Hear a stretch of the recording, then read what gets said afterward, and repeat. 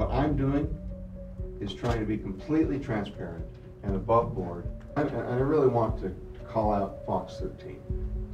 Are they here? That you? Shame on your news station. Shame on Adam Hurwitz.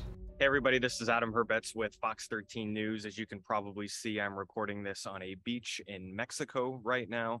And if you asked me about a year ago, I'd probably tell you the last thing I expected to be talking about on my vacation is allegations of ritualistic child sex abuse. But with that said, this is an important story. It's something I've been researching now for about the past 6 months, trying to figure out what's true, what's not true. And then the last few days, we've had some pretty big developments. First, with the Utah County Sheriff's Office finally confirming the existence of an investigation. And then the Utah County Attorney, David Leavitt, holding a press conference saying he and his wife are not child sex abusers, that he is not a cannibal, and that he is not a murderer. Obviously, for so many of us, these statements came pretty much out of the blue because Utah County Sheriff's Office has not publicly named Leavitt as a suspect or a person of interest in this case, and neither have we. They simply said they're seeking victims of ritualistic sexual child abuse to please come forward, that they believe some new victims already have come forward, and they believe these victims could help corroborate stories of ritualistic child sex abuse that they have already heard between the years of 1990 and 2010. Now, Leavitt said he thinks this investigation is aimed at him, that this is a political conspiracy against him, and he laid out quite a few reasons for that, which is really what we're going to explore in this video. So I'm going to break the video down into 4 parts. Number 1, we're going to talk about an old 151-page document that Leavitt referenced on multiple occasions where he claims he was named as an abuser. Number 2, we're going to talk about one of the known subjects of this investigation, what Leavitt says his relationship is with that man, and why he thinks the case has already been debunked. Number 3, why Leavitt says the timing of all of this is unfair, with ballots set to drop in his re-election campaign within the week. And 4th, why Leavitt says false rumors are also being spread by another man who's currently being charged with rape. I mean, the allegations that are there are so outlandish and so crazy that they're just not true. All right, so first let's talk about this report. On multiple occasions, David Leavitt brought up a 151-page witness statement that he says was written by a, quote, tragically mentally ill woman. What he said about there being a 151-page report is true. He said he received a copy of that report from someone in the media. I presume he was referring to me because I sent the Utah County Attorney's Office a copy of that statement about a day before the press conference, asking for a response or any sort of statement. But what I have not done, and what we continue to not do at this point, is publish that report in its entirety, because Utah County Sheriff's Office has never named Leavitt or anyone else in that report as a suspect. As he said, Leavitt said, there's about 15 or 20 different people named in that report. The woman who wrote it accuses her family members and many others as being part of a ritualistic child sex ring. That victim's name is redacted from the report. I've asked the Utah County Sheriff's Office if it's received any information to corroborate what's in the report, and they have declined to comment. Can you confirm or deny whether Leavitt is a suspect in this case? We can't comment or confirm about any suspects in this case or any other, at this stage of any case. Is Leavitt a person of interest? We can't confirm or talk about people who might be persons of interest or suspects. Is Leavitt involved in any way? Can't comment. I really want to call out Fox 13. Are they here? That you? Shame on your news station. Shame on Adam Hurwitz for asserting that the Utah County Attorney's Office dismissed a charge of rape without clarifying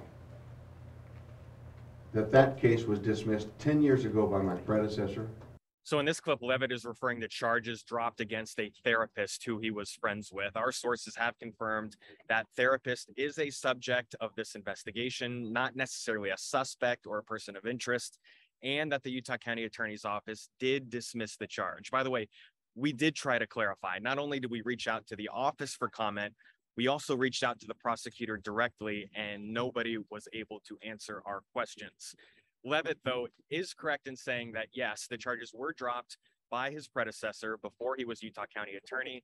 But again, I know for a fact we did not mention in our reporting anything about Leavitt or Leavitt dropping charges. Obviously, that would be impossible if he wasn't elected yet to serve in that position. We also reached out to the former Utah County Attorney, Jeff Buman. He could not provide an explanation. And at the press conference, this is why Leavitt said the allegations were never investigated seriously. And it wasn't even investigated in a serious way by the Sex Crimes Task Force of Utah County. Now, I would suggest to you, if they didn't investigate it, that would suggest that it's because the story is just so crazy. The therapist, however, was investigated seriously. He was charged, he lost his license, and again, obviously, those charges were eventually dropped. But Leavitt said they were friends, that they were neighbors, that Leavitt testified during his friend's divorce. Leavitt said that this man was his elders quorum president, and that he eventually learned this man was involved in Native American ceremonies that he says have nothing to do with sex, murder, or cannibalism. I prosecuted the therapist in Juab County for poaching a deer. He pled guilty, it's been 20 years ago or more. He poached a deer to use for ritualistic purposes. And when I was a law student, this therapist was my elders quorum president in the Church of Jesus Christ of Latter-day Saints. He was my neighbor. I had a family connection. When his wife learned of whatever he was doing, she divorced him. And I testified at that divorce hearing. And let me be clear. When the Church of Jesus Christ of Latter-day Saints, for whom I do not speak, found out about this person's conduct, they kicked him out, right? I mean, there is nothing, there is no organized ring of abuse. It was debunked. Whatever season of the year politically that happens to be, it is what it is, but that doesn't have anything to do with how we determine when we're going to release information. So during this press conference, David Leavitt made references to how the sheriff was leaking documents to the media. Obviously, I don't know if that's true or not true. I can only speak for myself, but I can tell you, at least in my case, these documents were not leaked. They were obtained specifically from the Provo Police Department, not even from the Utah County Sheriff's Office, because they weren't the agency investigating that case so many years ago. Now, the way we got it from Provo PD is through a public records request. Here in Utah, we have something called GRAMA, which is the Government Records Access and Management Act. And when we asked for a copy of that dismissed case, Provo PD was legally required to provide it because dismissed cases are a matter of public record. I don't know to what extent that old case has anything to do with this case. Of course, we've asked about it, and Utah County Sheriff's Office will not confirm. And that's why we feel at this point, releasing details surrounding that report would be premature. Again, the only reason we're really talking about it today is because Leavitt brought it up so many times at that press conference. I don't know what they're investigating, but if it has anything to do with this therapist and the report of 25 years ago, that is 100% false. I haven't seen him in a decade. Have you talked to him? I haven't seen or talked to him. I've had no communication, directly or indirectly. I don't even know where he lives. I have no idea of his whereabouts. He could be across the street for all I know. He could be in South America. I don't know. So the last thing I want to talk about here is a man named Arthur Knight. He published an article naming David Leavitt as a primary suspect. I believe the way he wrote it was he claimed to have received, quote, exclusive confirmation from the department's public information officer, Sergeant Spencer Cannon. So obviously I see this article, I reach out to Sergeant Cannon and I say, is this true? Did you confirm any such thing? He said, no, I never confirmed that. I don't know why he published that. And of course, one of the things Leavitt brought up in that press conference is how Arthur Knight is a defendant accused of rapes in Utah. That is correct. He is a defendant. He is being charged, and they're trying to extradite him from Europe here to the United States. And that is definitely something worth considering when you examine the source. Of course, Knight is maintaining his innocence. Spencer Cannon denies confirming anything to the article that was published in England. Don't you think it's possible that Razoo was just making this up? Absolutely possible. That's why we need to have an investigation.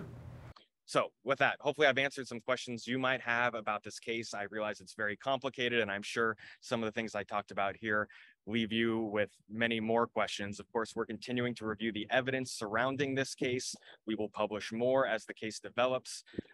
One update so far, the sheriff's office says it has already received at least 20 tips from the public about ritualistic child sex abuse in those 3 counties, Juab County, Utah County, and San Pete County, which means investigators probably have a lot of work to do. Again, they're not revealing any more details surrounding the evidence they have at this point, but we will stay on top of it and bring it to you as soon as we know more. So with that, thank you all for watching. Hope you all have a good rest of your day, and looking forward to being back in Utah with all of you very soon. Take care.